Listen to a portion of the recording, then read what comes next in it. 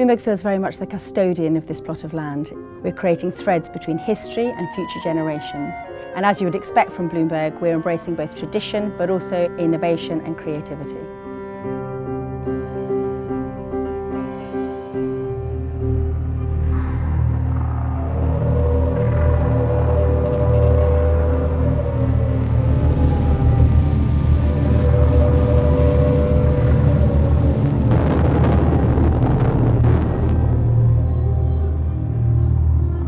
During the war, when the Germans bombed London, night after night, the city of London was absolutely devastated. There was nothing there, it was just ruins. A third of the area of the City of London was destroyed in the war, and that was devastating, but this was also an opportunity for archaeological investigation. And so an organisation was set up under the leadership of an archaeologist called William Grimes. His job was to go and investigate these bomb sites. The discovery of the Temple of Mithras is chance, it's a miracle. It's the last day of the excavation. The head of Mithras appears after the discovery of the head. The site was opened and 30,000 people queued up. We queued for 2.5 hours, but it was really worth it.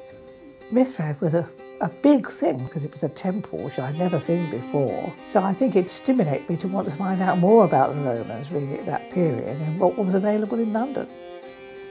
The Romans founded London soon after the Roman invasion of Britain in 43 AD. It was the first place up the Thames where the river was narrow enough to build a bridge, there was enough dry ground on both sides to have a road network, and the water was deep enough for a port. It was in September 1954 I visited the site and found a little Roman well. That was the start of my career in archaeology. This wonderful discovery of the Temple of Mithras shows that there was a little bit of good that came out of the war.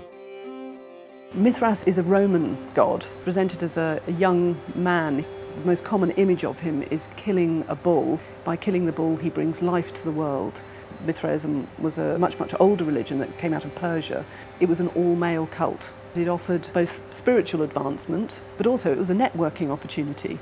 After the temple was found, what they did do is just break up the walls, so it was just lumps of stone, and then they came along and put up this total travesty of a temple in Queen Victoria Street with crazy paving and the nave and the aisles, and the stones were in the wrong place. It was awful. When we acquired the land, Bloomberg felt its responsibility was to relocate the temple as close to its original location as possible.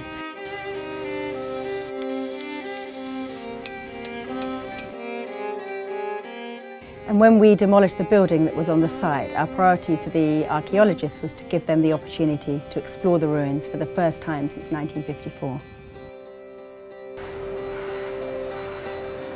The most amazing artefacts to come out of the 1954 excavations were the sculptures. They're the finest Roman sculpture that's ever been found in Roman Britain. In 2012, we got involved in the excavations for the Bloomberg site. We were surprised by how much did survive along the eastern side of the site.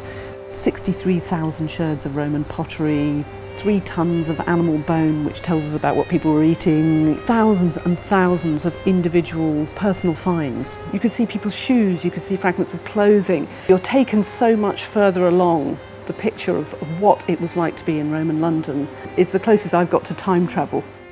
When Bloomberg decided to reinstate the temple to its original position, we wanted to use innovation to create less of a museum and more of an experience.